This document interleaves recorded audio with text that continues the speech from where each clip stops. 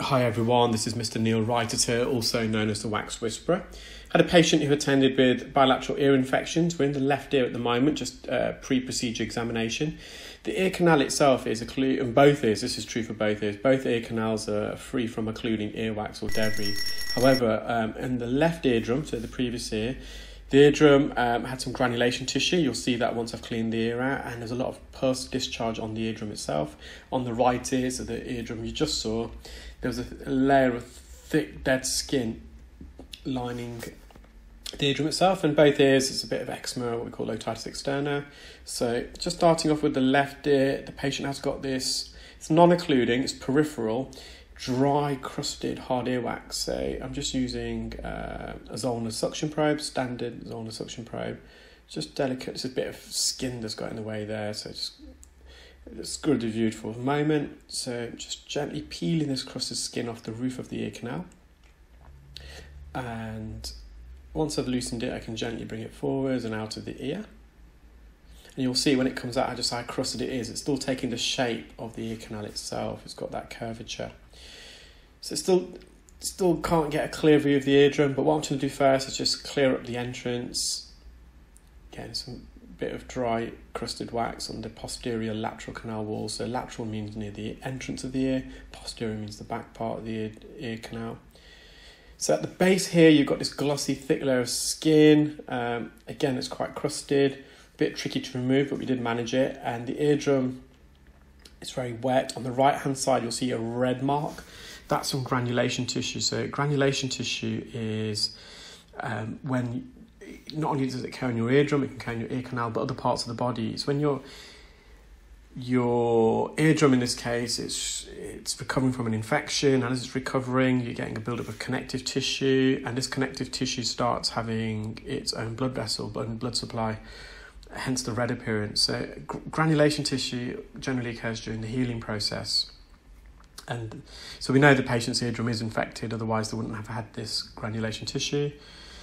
Just wanted to clear the base of the ear canal first. It's a bit tricky, so I'm just using a fine end gauge, and I think I'm going to go to the eardrum now and suction all that fluid, all that pus discharge off the eardrum. So you can see that the majority of this fluid pus discharge is on the anterior part of the eardrum. So in the case of the left ear, the anterior part is the left side. And it's going to be really, really delicate. So the eardrum's very thin. I believe it's 0.1 millimeters in thickness. So it's like a piece of cling film. We don't want to penetrate it and perforate it. So already this part of the eardrum is more visible. Patient has got quite a narrow ear, but nonetheless, even with the endoscope, we can suction. We've got full access to the inferior recess. So the inferior recess is a little trench cave at the base of the ear canal near the eardrum, and the anterior recess is a recess, vertical recess to the left of the eardrum in the case of the left ear. And you can quite often, it's like little hidden hideaways where you can get wax or skin or fluid that can hide in there. It's very difficult to spot, never mind remove from the inferior and anterior recess, but managed to clear that. And you can see that granulation tissue, the red spot, is a lot more visible now. The patient has been to their GP on several occasions who just keeps recommending and prescribing hydrogen peroxide drops. So I've recommended the patient some over-the-counter treatments on acetic acid, and of course to visit the GP if they're still symptomatic. So the eardrum's more or less cleared now. And I just want to remove this residual crusted skin. We're going to be really gentle on the bony part of the ear canal. So it's almost like that game of operation. You want to really avoid contact with the bony part because it can be uncomfortable. So this is where you need a really steady hand, just gliding over this crusted skin, trying to lift it off the canal wall. Because it's quite tricky, I'm trying to just reposition the fine end gauge into another part. You can just see how glossy it is. So when it's glossy like that, it means it's crusted. It's almost like a mirror, you can see the reflection of it. So just some dead keratin, just peeling this off the eardrum.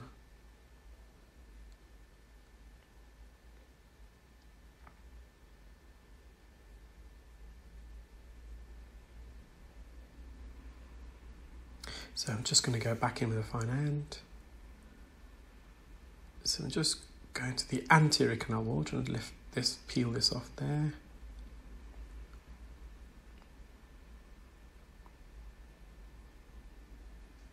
And eventually I do manage. Just wanted to avoid putting any drops in there just to soften this, because the patient has already got a bit of otitis externa. We're just going to keep the ears dry as possible. You can see I'm gently making some headway now. So once I've lifted this, it's almost like a piece of plastic. When it came out, it's got sharp edges. It can be quite uncomfortable in the ear. There we are.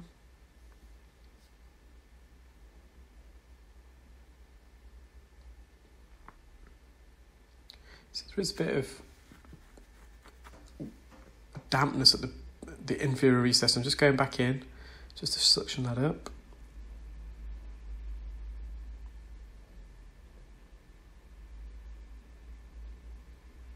There's some dead keratin here, just lifting that, peeling that off.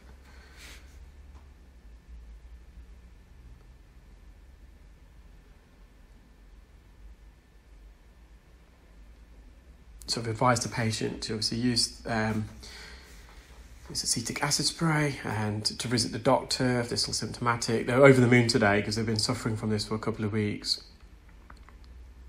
But this granulation tissue doesn't resolve. And after the course of treatment, just to revisit the doctor or nurse just so they can have a quick examination.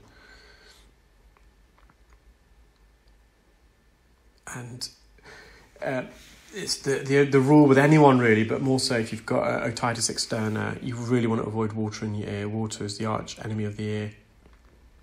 So the left ear is done, just onto the right side. So this ear is a bit more challenging in some respects because there was a thick layer of skin on the posterior segment of the tympanic membrane of the eardrum. I'm just cleaning up the entrance. The patient's got loads of dry skin flakes here. And this is all skin, it's not wax, it's all dead keratin. You can see the fresh layers of skin there as well. So that's the eardrum in the distance. You can see that we know already she's got some tympanosclerosis, some scar tissue. That's the white patches. Yeah, I'm just using on the suction probe, just trying to get some purchase. And it's again that game of operation. We want to really avoid any contact, especially in the inner 2/3 of the ear canal. The outer third of the ear canal is cartilaginous. It's semi-flexible, semi-sensitive, so you can apply some pressure. The inner 2/3 of the ear canal, it's a very thin layer of skin, less than 0.1 millimeters in thickness, directly adhere to the bony part of the ear canal. So if you make contact with that, because that skin's so thin and delicate, you make direct contact with the bone. It's very uncomfortable for the patient. So I've just attached a fine end gauge. It's just like the left ear. I'm just trying to get some purchase on this and lift it.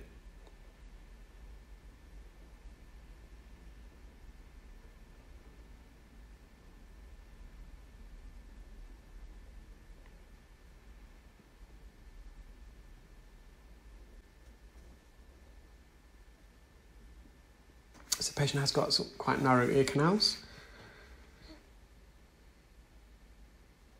They have got a history of chronic ear infections. I can tell, especially by looking at the right ear, that the right ear is a lot more dull, a bit more inflamed. You'll see it once we've cleared all this dead skin debris.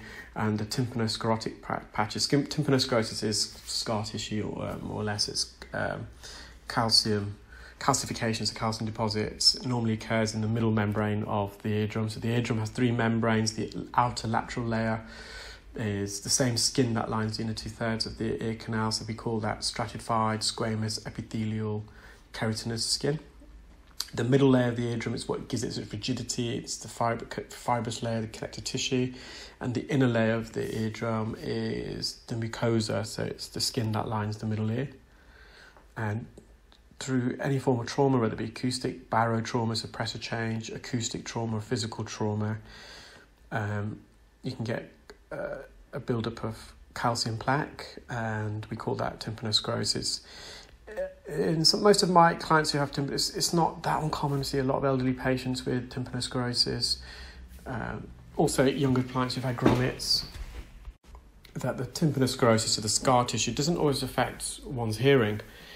Of course, if you've got excessive tympanic sclerosis, the eardrum becomes stiffened, and when the eardrum becomes stiffened, sounds that enter the ear canal reflect off the eardrum back out of the ear. We call that a conductive hearing loss. So this dead keratin, we're directly on the eardrum now, and you can see anteriorly, so to the right, in the right corner, so we call that the superior anterior quadrant. There's a lot of scar tissue visible here, and this is where the majority of the skin is. And you'll see, I'm going to just peel it off the eardrum in a moment. So underneath this, you've got the fresh layer of skin, the outer layer of skin of the eardrum. So if you remember before, I mentioned that the eardrum has 3 membranes. The outermost layer is the same skin that lines the ear canal. And as that skin dies and sheds, it should naturally migrate outwards out of the ear. It's almost, think about it like a conveyor belt motion. So your ear secretes you've got dead skin in the ear, it dies, it sheds, moves sideways out of the ear, then you've got a fresh underneath layer. But this skin hasn't migrated. It's just died and it's just remained on the eardrum and it's crusted. And you can just about see on the left-hand side, when I lift this skin up, there's a bit of tympanic sclerosis on the left as well. You can see there's a bit of scar tissue there. It's really difficult to remove because it's stubborn. I'm peeling it, but it's not moving any further, so I'm just using a different angle of attack. I think I'm going to use, in a moment at least, full Zollner suction probe. So at the moment I am using a fine end. Whenever I work closer to the eardrum, I just prefer using a fine end. It's less noisy, less traumatic, so if we do come in contact with the eardrum, it's less likely to cause any injury. And the patient did not feel a thing, did not flinch, it was very comfortable. I was not poking and prodding the eardrum.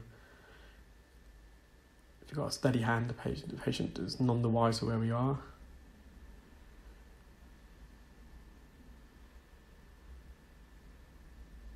So you don't really want to use an ear hook because we have to graze the ear canal. Even with forceps, there's nothing really there for me to prise onto.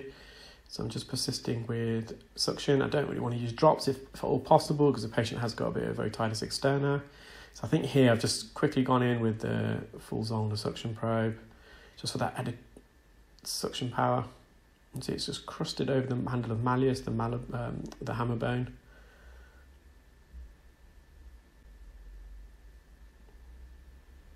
And just see how still the patient is as well.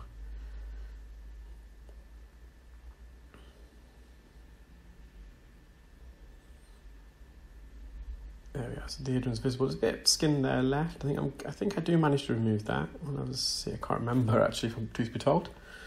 Yeah, so it's just gone back in with a fine end now. You see, I'm putting some gentle pressure on the eardrum, but it's very gentle. The patient does not feel it at all. So I managed to remove that. There's a bit of dead skin anteriorly.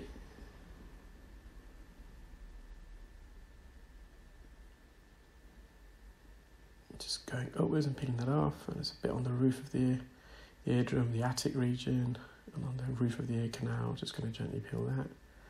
So the patient is feeling loads better post-procedure. Just advise them to avoid water in the ears, don't poke in the ears. They're going to use some acetic acid spray and they're going to revisit their doctor after a week just to make sure everything's clear. If not, the doctor can prescribe some ear spray, some antibiotic spray. Yeah, so if you remember what it looked like before, if not, you can rewind to the beginning of the video. I had the pre-procedure examination video of both the right and left ear.